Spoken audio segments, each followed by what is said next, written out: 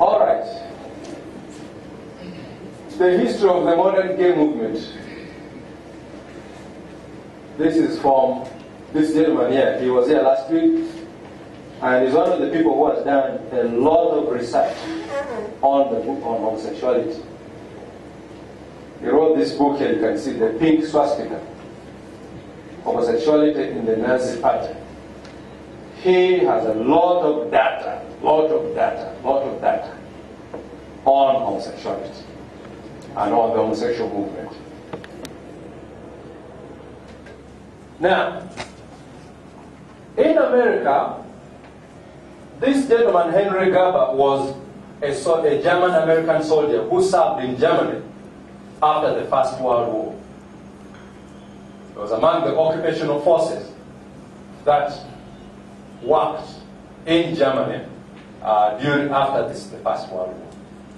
And then he went back to America and began activism, but in a very small way, And Henry Garber molested a boy by the name Champ Simmons.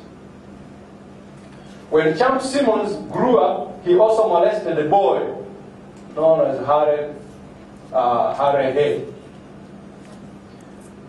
Then Harry Hay is the grandfather of modern gay movement. This man here, in the 40s. He's a guy who really began what is now today the gay movement that is taking on the whole world. He taught communism for 18 years. And during that time, he learned how society can be taken over.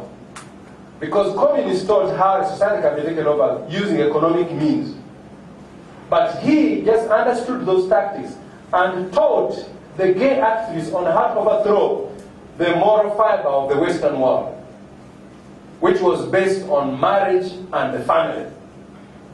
So he taught these guys tactics and strategies of how to overthrow a society. And so they began to do their work.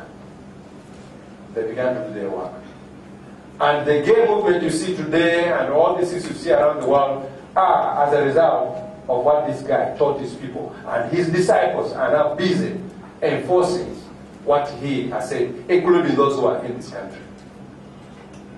They all came out of this guy's movement. All right, what is the gay agenda? What do they want? What do they want? The first thing they want a creation of a utopia, a new world order, with a new world order where there is absolutely no restriction on sexual practices.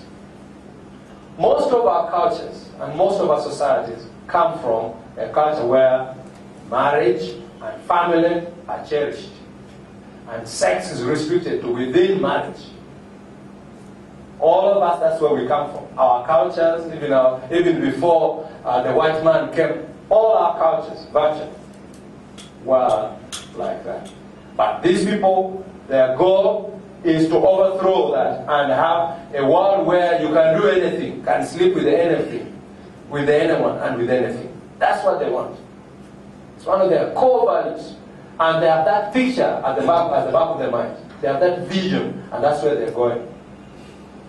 They want total acceptance of homosexuality in every facet of life, including religion, education, military, business, marriage, adoption, and the list continues. There are now churches that are coming up that completely embrace the gay theology. In fact, their theology is completely different from the standard theology. They get the verses in the Bible that talk about gay, and they have an explanation, and they have an interpretation, their own interpretation. They have that. It is available. And so, in all these other situations. Education, I'll say a bit about that a bit later.